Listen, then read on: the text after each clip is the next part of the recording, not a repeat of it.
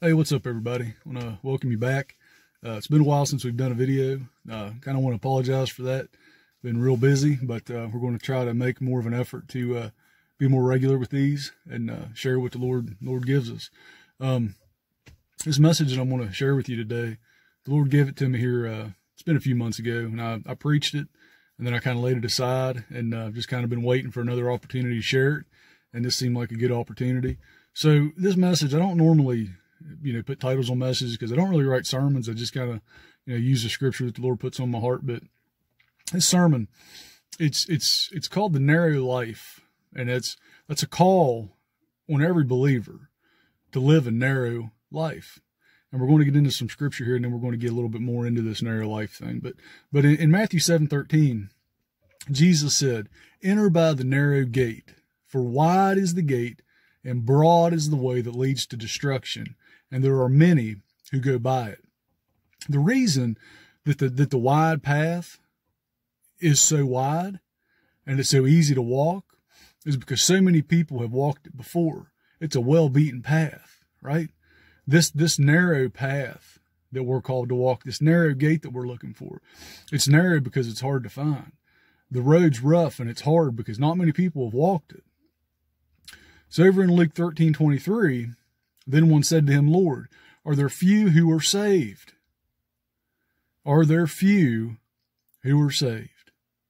And he said to them in verse 24, "Strive to enter through the narrow gate. For many, I say to you, will seek to enter and will not be able." Are there few who are saved? We have this mentality in the church that everybody's going to heaven. The modern church is so soft and so watered down with their messages anymore. It seems like, for the most part, and I'm not saying there aren't good God-fearing preachers of the gospel, but the mainstream church has gotten so far away from sanctification, so far away from justification by faith, so far away from accountability and obedience that I don't even know where they get their messages most of the time. I guess they download them off a website or something. I don't know. But this says, strive to enter through the narrow gate. That wide path, that wide gate is the default destination of everyone who doesn't step off of that path. If you don't choose to step on the narrow path, if you don't strive to enter that narrow way, the broad path is your destination, and the end of that broad path drops off into hell. He says, "I say to you, many will seek and enter and will not be able." The reason they're not able is because they're so weighted down with the things of this world. They're so weighted down with the things of the flesh. They're so overwhelmed with everything that has nothing to do with their salvation, with their sanctification, with their relationship with God, that they're so fat they can't fit through the door. They're so weighed down with foolishness, with unnecessary burdens, an unnecessary weight. In 7:14, we get more explanation. "Because narrow is the gate and difficult is the way which leads to life, and there are few who find it." Few will find it. Everybody's not going to heaven, folks. Everybody's not going to make it. Few are going to find the gate that leads to life. This gate is Jesus Christ. And the Lord hit me with this morning while I was working. He said, "You know what?" He said, "That gate is Christ. And anything that isn't Christ isn't going through that gate. You're not taking anything through the narrow gate that isn't Jesus. Everything else is just going to be holding you back and making it harder and harder for you to fit through that gate when you get to it." John 10:9 says, "I am the door. If anyone enters by me, he will be saved and will go in and out and find pasture." Jesus is the way, the truth, and the life. No one comes to the Father but through him. He is that door. He is the way to glory. He is the way to heaven. Romans 2:13 says, "For not the hearers of the law are just in the sight of God, but the doers of the law will be justified." You can listen to this message, you can share this message, or you can delete this message. But once you hear it, you're required to do something with it. To just hear it, to just hear the word and discard it what's the point of even hearing it? The doers are justified. Just hearing the law, just hearing the word saves nobody. Sitting in church for 50 years will not save you. Okay? Singing in a choir will not save you. Teaching Sunday school will not save you. It's the application of the word to our lives that brings about a relationship with the Lord, which leads to salvation, which leads to walking this walk out all the way to the end and entering into glory. So our goal, to sum this up, our goal is to enter by the narrow gate, to do what we have to do to get there. And to do that, we have to be willing to do things or not do things that everyone else won't. We have to be willing to live a narrow life, a life free from worldly ways and willful sin. You can't be like everybody else because everybody else isn't going to make it. You have to set yourself apart from everybody else. You have to set yourself apart from the ways of the world. You have to set yourself apart from the culture and from society and from all the things that are contrary to God. We have to be willing to live a narrow life. We have to be willing to set ourselves apart as a sanctified people. Sanctification is to be set apart to God. And it begins at conversion. It begins at salvation. God sanctifies you when you accept Jesus Christ. You're saved, you're sanctified, you're justified. Okay? So the process then continues throughout our lives as Christ's righteousness is accomplished in us and through us by the Word and by the Holy Spirit. We're sanctified by the Word. We're sanctified by the leading of the Spirit. He calls us to come out and be separate, be different, right? Not to partake in what everybody else partakes in. Not to partake in the things we used to partake in. But we're given a new nature. We become a new creation. All that stuff that we used to do prior to knowing Christ isn't fitting for us anymore.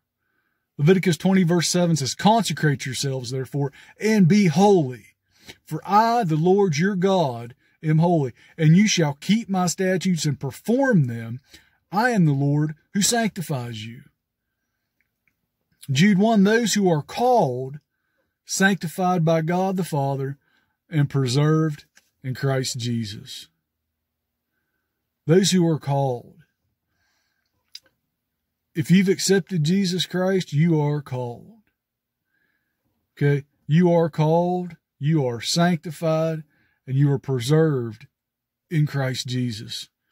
1 Thessalonians 4:3 says, "For this is the will of God." You want to know what the will of God is? It's your sanctification. This is what God wants for you, and this is what God wants from you. If you're to be called His child, this is the will of God, your sanctification, that you should abstain from sexual immorality, that each of you should know how to possess his own vessel in sanctification and honor. In other words, you possess your flesh, you possess your body in sanctification and honor. Okay? Not in passion of lust like the Gentiles or the unsaved world. Okay, the Gentiles would be the unsaved, unchurched world. Okay, we don't act like they do. We don't do the things that they do because we're no longer one of them. Like the Gentiles who do not know God.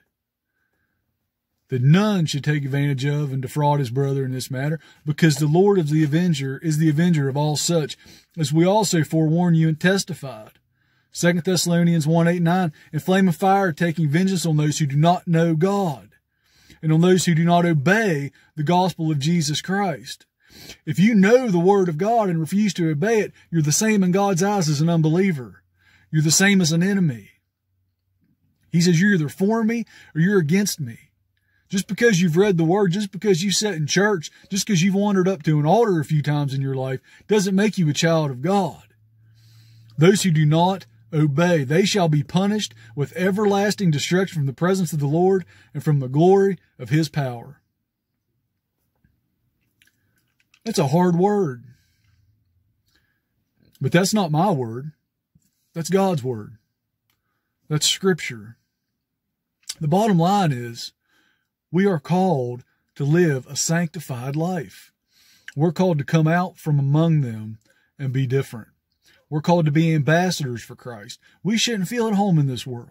We shouldn't feel comfortable around sinful things. We shouldn't partake in sinful things. We should have nothing to do with the unfruitful works of darkness.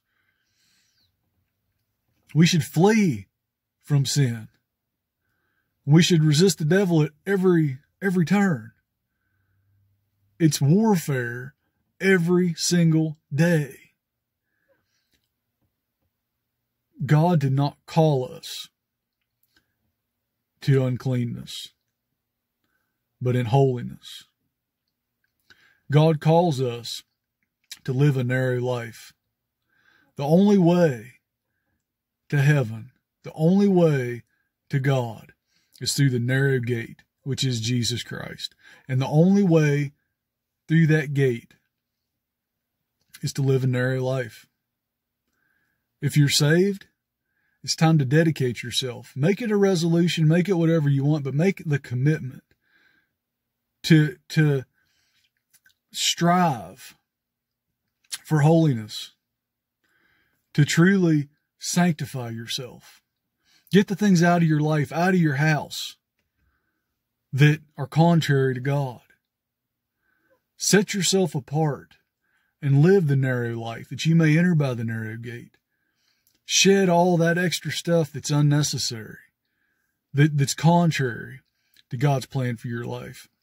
And if you're not saved, if you're not already a child of God, now's the time to start walking that narrow path. Now's the time to ask Jesus to be the Lord of your life, to ask Him to save you and to deliver you. All you got to do is admit that you're a sinner and ask Him to be the Lord of your life. Ask Him to save you, and He will. So until next time, God bless you. This is Pastor Nick.